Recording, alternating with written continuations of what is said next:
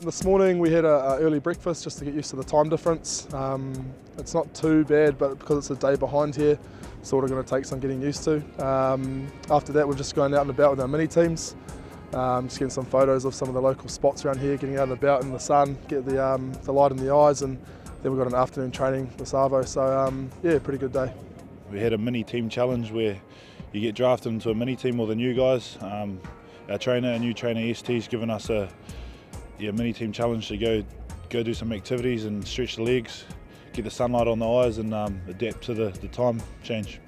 They're being led by me, so they're a bit astray. So even though I've been here, I can still get people lost for some reason. So yeah, I've been here earlier this year with the Sevens, and the people and the place is awesome. So I'm looking forward to this day.